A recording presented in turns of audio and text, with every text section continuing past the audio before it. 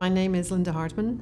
I work at CWI, the Dutch National Centre for Mathematics and Computer Science. I'm a manager of research and strategy, and I'm also a professor at Utrecht University 1 day a week. My field of research is basically about human-computer interaction. I'm specifically interested in how people interact with information, and currently I'm looking at how we can use augmented reality to improve that for specifically neuroscientists.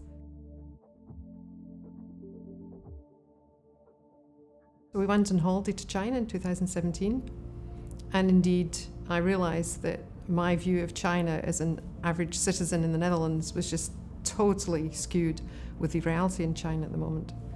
And afterwards there was a very nice opportunity to represent my own institute, CWI, and also the French sister institute, INRIA, in a collaboration between, in Beijing, the Chinese Academy of Sciences and our European counterparts.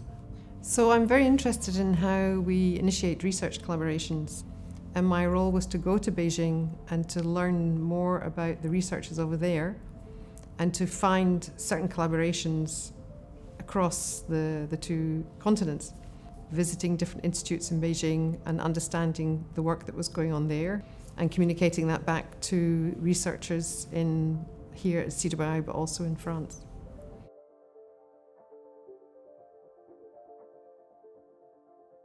The notion of competition with Chinese big tech companies was seen as a threat, and I think there was too much paranoia in the Western press about the dangers of taking on Chinese technology. Now that's my personal opinion.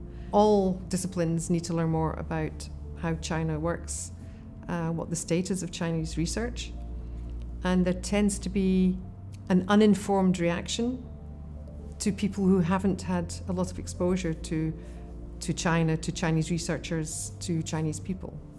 And I think that's unfortunate. Chinese researchers are doing excellent work.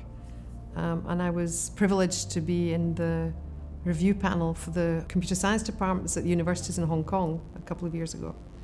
And it was really fascinating to see that, these universities are in the world's top universities in computer science and AI.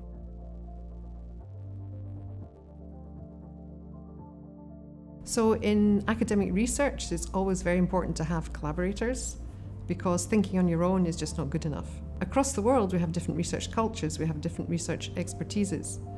And certainly the Chinese expertise in computer science and artificial intelligence, or AI, has been growing amazingly in the last 10 years or so. It's the Chinese research which is speeding ahead at an amazing rate. And, I think collaborating, getting different ideas from different cultures, different contexts, different ways of thinking. Diversity really is just very valuable in academic research, be that gender-based, ethnicity-based, or culture-based. It's just valuable having diversity in the way we think.